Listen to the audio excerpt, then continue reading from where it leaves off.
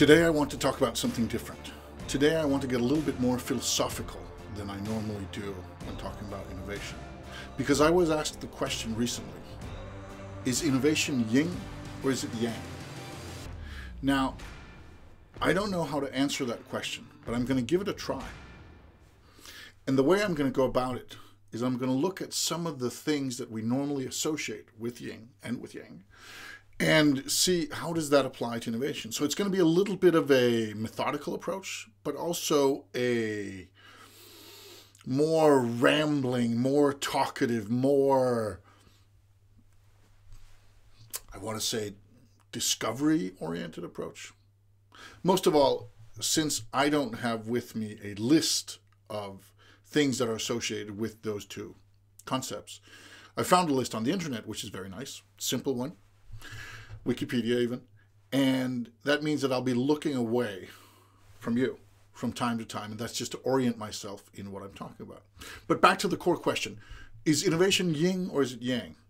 Let's look at what yin and yang even are. What are they associated with? Now, of course, I'm not going to go into the history. I'm not going to go into where this comes from.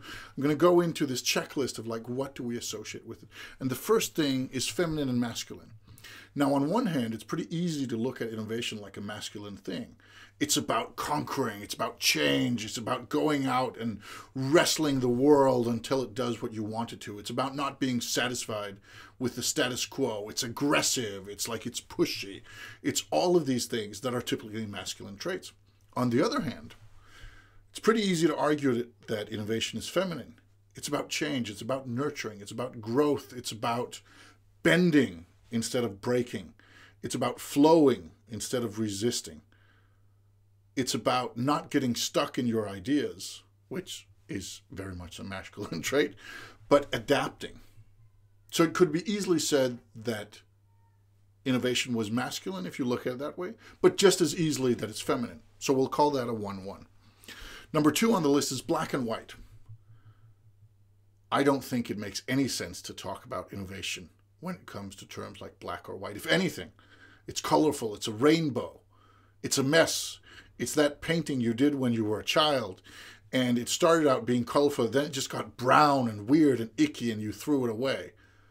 But one of your parents took it and scratched off the layers of paint and found the beautiful colors beneath. Or maybe you got to the point where you learned how to paint well enough that it didn't just end up as this brown sop, but something actually came out of it. Black or white? I don't think it makes sense. Innovation to me is a rainbow of color. Dark or light?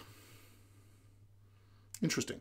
Innovation is a little bit looking at things in a new light, but it's also finding things in the dark. It's often stumbling and trying to find things in the dark.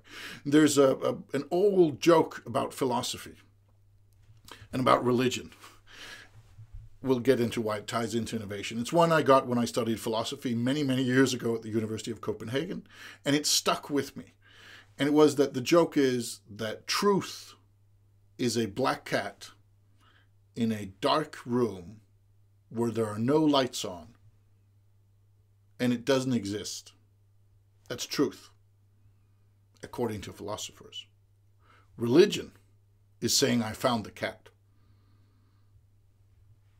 Whether you like that or not, it's up to you. I've always found it a little bit cheeky, a little bit aggrandizing for the philosophers, but also a little bit profound in some way.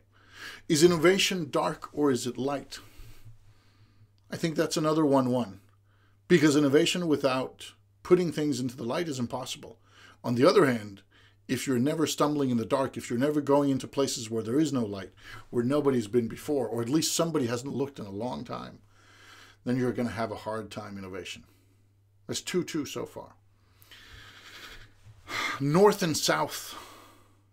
There's a whole long discussion that's pretty interesting about how linguistically we tend to associate North with something better than South. We tend to see it as more noble, more pure, more true, more strong. Northern Europe versus Southern Europe. Northern America, Southern America. I realize these are not the only examples out there, but just before I get started on a long rant about this, North, South, I don't see it. We'll skip that one. Water or fire? Again, this might be linked back to the masculinity, femininity discussion from earlier, but is innovation more water or is it more fire? Well, in some ways it's fire, it's disruption, it's brutal, it's destructive, it tears things apart, it burns things to ashes literally, it changes and it destroys. On the other hand, it's always in motion, it's ever changing, it's hard to pinpoint. You can stab and stab, and it's like not punching a pillow, but punching the ocean. If I had to come down on one of those, I'd say that to me, innovation is more water than fire. But maybe that's just my upbringing. Maybe that's just my gendered way of looking at the world speaking. Again, let's call it a tie. But if I had to choose, I'd say more fire than water, but not enough that it matters. Is it moon or is it sun? I don't know. The sun, it's big, it's life-giving. It's also incredibly brutal, destructive, unyielding, unfathomable, full of energy, full of power, but also full of death and also of explosive energy. Moon, well, it's a small like piece of rock, right? Floating around the Earth. On the other hand, it's pretty critical as part of the Earth's ecosystem. It gives us things that make life as we know it possible. It's also a pretty interesting destination, right? It's been popular for a long while. But again, if I had to come down on something, I'd say that innovation is more sun than it is moon.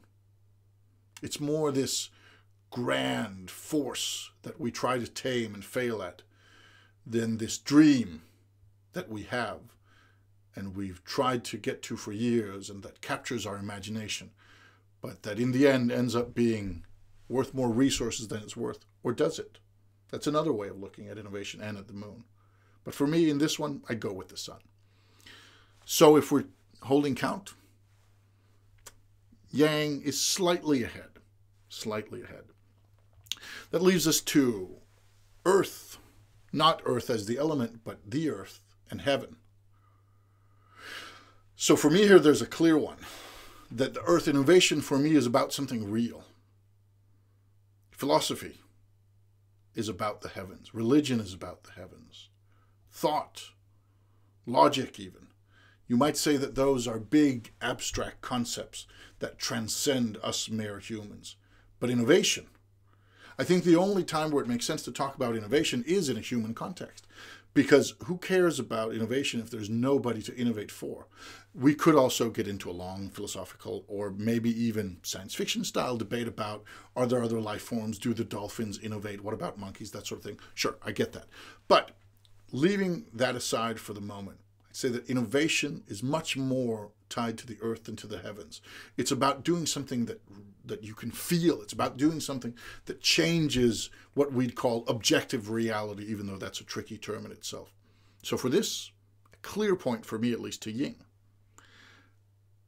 Warm or cold? Is innovation warm or is it cold?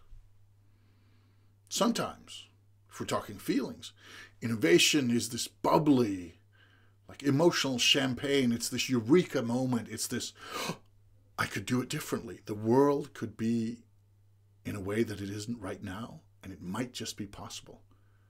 This feeling of possibility. On the other hand, a lot of innovation is cold, it's rational, it's lab-driven, it's experimental. It's let's stack it like this. Let's try this. Let's use a bigger hammer. Let's move it over here. Let's count backwards. It's cold, it's rational. It's definitely, I'm not going to say inhuman, but I'm going to say at least very much dependent on rationality instead of emotions. Warm or cold? Again, 1-1. Is it even numbers or odd numbers? I'm just going to skip that one because there's, if you're a mathematician or a good stand-up comedian, you might be able to make a lot of that. Me, I'm a too simple kind of guy. So I'm just going to leave that one for the experts. Mountains or valleys? Oh, and that's a bit interesting. Is innovation mountains or is it valleys? Well, some might say that it's mountains that you can't get to without going through valleys, but that's also a lie. Sometimes you're just lucky. Sometimes you're just like, oh, I had a great idea. Oh, it could actually happen. Oh, let's try it. Oh, it worked. Oh, the world is now better. Sometimes it's valleys. Sometimes you never get out of it. Sometimes it just leads nowhere. Sometimes you're down in the muck and you look for the horizon and all you see is sheer cliff faces holding you from getting up. Now, the tricky thing with valleys and mountains is that depending on your perspective, they might just look the same. If you're standing at one of those cliff faces and you're looking into the cliff, you can't really see if it's a mountain or a valley. I know you probably can in reality, but in this example, just to humor me, right? They look the same if you're staring at the wall. But if you're looking outwards, there's a huge difference between a mountain and a valley. There's a difference in the view. There's a difference in the texture. There's a difference in the feel of the experience itself. Now, both of them have to do with altitude, with moving either up or down. I'd have to say that if I had to choose between them, I'd give Yang the point and say that it's more mountains than it's valleys. On the other hand, inventors, innovators, people who think differently, dreamers, well, they tend to go through at least one or two mental valleys before getting anywhere. Close, but I'd say the point goes to Yang. Is it poor or is it rich? Now, this is interesting. This tickles my sense of the real. Is innovation done when we're poor or when we're rich? Now, the truth is, and this is something that I teach a lot of people, is that there are three basic stages, three basic kind of states for humans when it comes to change, and also for organization. There's the desperate stage, where we're just about to fall off the cliff and we know it. Things are going badly. It's not good. This is the desperate stage. At this point, we're willing to try anything. New name, new logo, new business plan, new partner, new look at life, new diet. When we're desperate, when we see that burning platform that consultants have been talking about for years and years, then we're willing to do something different. Then we're willing to innovate like crazy. The closer we are to the edge, the less room we have to maneuver, but the more we're willing to take chances. So that's at one end of the spectrum. That's definitely an innovation place. Being desperate, being poor in this case, whether it's poor in time, poor in resources, poor in anything. That's when we're willing to try out new stuff. At the other end of the spectrum is when we're rich. When we're Google, we say, oh, we make so much money on our core business. Let's try this thing. Oh, spend $1 billion. Oh, it didn't work. Well, let's try it again. We have a moonshot factory. We go for the big wins and we celebrate when things go wrong because then we don't have to try them out anymore. I love that mentality, but you need to be rich. You need to be strong. You need to feel invulnerable to be there. It's that couple you know that is so happy. They're still madly in love even after 15 years. They just had child number 3, and they've decided to take up tango lessons. You kind of hate them, but you also pretty much envy them because they are so invulnerable. They're so in a place of surplus, of richness, that they take chances. Oh, sure, we'll try out something new. Oh, let's let in a new member. Let's try out a new tactic. Let's figure out a new product. Let's take a chance on this. Because if it goes wrong, we're still doing fine. A place of richness. Innovation also happens there. It's a lot more pleasant to be part of than kind of the desperate type. And it happens there. In the middle, the closer we get to the middle, the closer we are to nothing happening. Because people will say, and you've probably heard these things, oh, we want to innovate. Just not right now. We don't have time. I'd love to get help, but I don't have the resources right now. I can't do it. I can't one thing or the other. I can't take in more. Yes, it's important, but what about tomorrow? I have a board meeting to go to. That middle, that status quo middle, between yin and yang, that's when nothing happens. Well, not true. Not nothing. Just nothing new. Just nothing different. Because we're not desperate enough to have to take chances. And we're not feeling rich enough. We're not feeling strong enough and invulnerable enough that we feel the chances won't hurt us. And therefore, we just plod along until things either start going better, we start taking smaller chances because, oh, it's great. Let's have an innovation department, or at least make an innovation day, or change Tuesday, or whatever we want to call it. Or they start going worse and are like, uh-oh, there's the edge. We're being disrupted. Things are going badly. Better start moving. But as long as we're there in the center, there's no innovation. So the answer to, is it poor or is it rich? I'd say that's another 1-1. Now, is it soft or is it hard? In one way, innovation is hard. And I'm not talking about hard as in like it's a tough thing to do, but in kind of in perspective towards soft here. It's about unyielding numbers. It's about reality that kind of needs to be twisted, that needs to be bent. It's about changing the world. It's about doing big things. It's about making things kind of bend to your will. It's hard. It's also not like, it's not something you can poke at in that way. It resists you. On the other hand, it's the exact opposite. It's soft, it's flowing, it's chaotic, it's hard to measure, it's hard to do anything about it. It's like pushing a cloud. Is innovation soft or is it hard? I think to me it's more soft than it's hard. Resistance to innovation, that's hard. That's surfaces, that's walls, that's boundaries. But innovation itself, pushing, trying, testing, feeling, prototyping, experimenting, that's more soft than it's hard. So that goes 1 for yin. And finally, does it provide spirit to all things? Or does it provide form to all things?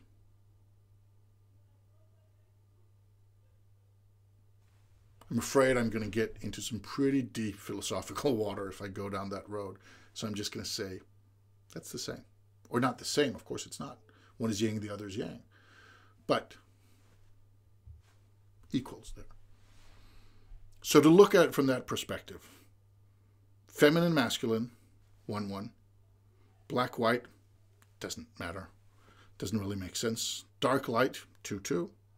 South, north, also meaningless. Water or fire? Fire for me, so let's call that 3-2. Active and passive, I even forgot that. And there, to me, innovation is a clear active. So that brings us to 2-4. 4 for yang at the moment, 2 for yin. Sun or moon? Again, I'd say a little bit moon. A little bit. No, sorry, a little bit sun. So that's 5-2. Is it heaven or earth? It's definitely heaven for me. It's definitely earth. This gets a lot more complex because I'm slipping over the words. It's earth for me in this. So 3-5 to yin right now. 3 yin, 5 yang. Is it warm or is it cold? It's both. 6-4. Is it young or is it old?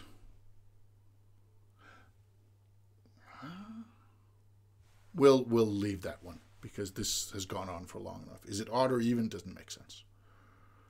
Is it mountains or valleys? And there I settled on the mountains. So that brings it to a 7-4. Is it rich or poor? It's both. It's definitely both. It's 8-5. Is it soft or hard? And there I settled on soft. That's 8-6. And finally, it both provides spirit to all things and form to all things. 9-7. 9 for yang and 7 for yin. Now, what does that mean? Why do you care? If you've gotten this far in the keynote, why did you care? Why did this matter to you? Why does it matter to me? Why did I even bother answering this in this weird, methodical way? Well, for several reasons. Reason number 1 is that I think one of the disciplines of innovation, one of the disciplines of thinking what if, is the ability to take anything and look at it in a structured manner. Look at it like, what if we applied X to Y, even though it doesn't necessarily make sense? Asking the question, is innovation more yin or is it more yang? That doesn't necessarily make sense. But here we tried, or at least I tried. I tried applying some sort of methodology to it, and I came up with a result, 9-7. Now, is that a satisfactory result? Is it a good result, a bad one? I don't know. But I learned something from doing it. Maybe you learned something from watching it. Maybe there's something out there where you're thinking, I could apply that way of thinking or that principle of a way of thinking somewhere else. And that to me is interesting. And that is part of learning to be an innovator, or teaching yourself the mindset of innovation, is this learning to apply things in places where they don't necessarily belong. So that's one reason I did this. A second reason is, a second reason that you might be following at this point is that maybe you enjoy a good philosophical romp. Maybe you enjoy a good kind of set of mind, I'm not going to call it mind games, but at least kind of just letting it go and seeing where it takes you. And innovation is very much that. Sometimes it's the guided, it's the targeted, it's with a certain goal in mind. But sometimes it's just random thoughts. It's just watching and seeing where the wind takes you, seeing what comes out of this, rolling the dice to see what comes up, taking a look and saying, okay, I'm going to ask the next question and the next one. And suddenly you're somewhere completely different. That might also be another reason that you watched this. And it's definitely a reason that I did this. And then there's the third one. And that's that the way we talk about things matters a lot. If you approach somebody and you know that to them yin and yang are central concepts in their life, they're things that are a core part of defining how they view the world, then it might not be that bad to have an answer to the question, is innovation more yin or is it more yang?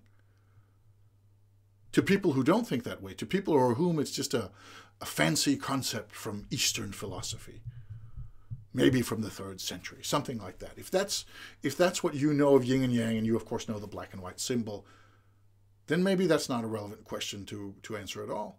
But for somebody who cares, for somebody who believes or who thinks, or for who this makes sense, then maybe that question makes sense, and having an answer to it makes sense. And even if you don't, even if none of these 3 reasons kind of got you to where you are, then I think it's worth asking yourself, not necessarily, is innovation the yin or is it the yang? But what question can you ask that will lead you into interesting and new territory? Whether you think, okay, I hope this would end well, Klaus, and you just let me down the most terrible way. Whether you think that, or you think, that's an interesting point.